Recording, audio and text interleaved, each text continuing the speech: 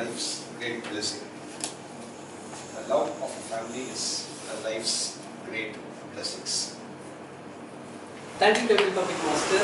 In life, where many times we will listen to our parents the way they wanted to teach us something. And my dad is one who inspires me every day. And he's the one I dreaded of in my home every day.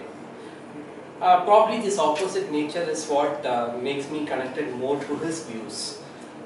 He always believes that if you are living, and then live it to the fullest and take care of your health. And if you are working day and night, he worked in police department where he has to wake up in the night and then go to work and then come back in the morning and again freshen up and then go back. But he believes that out of all that he does, exercise is something which has to be done. He tried instilling me that habit to me for past, I would say, right from my college days when I started gaining weight. And every time I would do something like I join yoga and then stop it. I join gym and then stop it. And I was doing this over the period of time, till date I was doing it. But last week, this statement had pricked my mind. He heard of nudges, right? Nudges is like to make you to think of what that person wants you to do. He identifies that I spend time, even on Saturdays I can wake up early, even if I come back home late in night.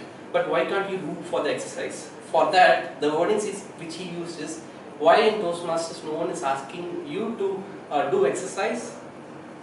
Is what indeed I remember that Karthik had asked me, but the words which he used had made me to think of an action which I am not doing it.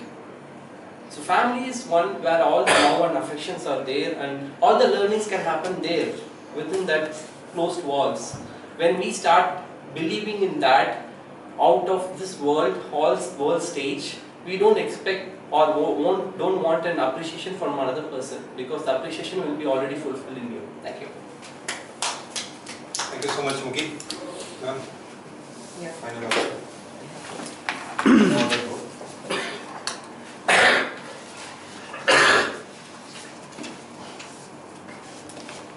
And it is professional. Greatness comes by doing a few small and smart things each and